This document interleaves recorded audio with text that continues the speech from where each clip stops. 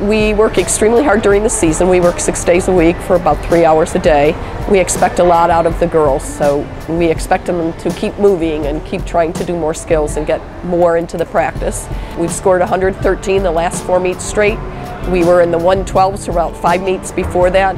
So basically, we've been leading the state with the scores, and we haven't dropped back because our kids are consistent. I mean, I think Valpo has had a long-standing tradition of being a really strong team, and I know all the coaches try to instill not just obviously gymnastic skills, but lessons that will help us.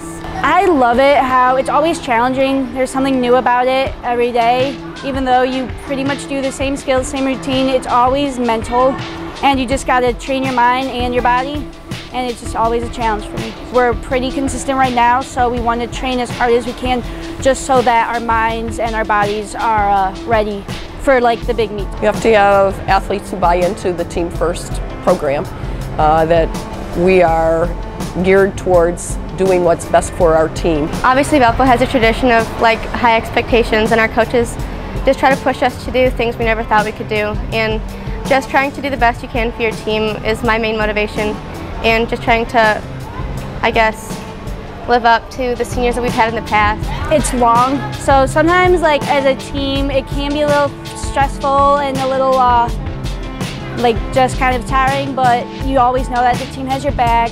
We are always trying to stay positive, and we are always trying to stay consistent, and we don't let any negative situations affect us.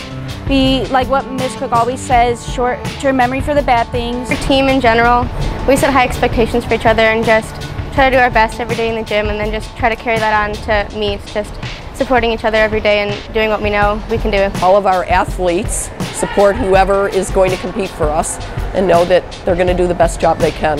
So all of the kids work hard throughout the year, whatever level they're at, to try to raise their difficulty level, their consistency, and support each other all the way through.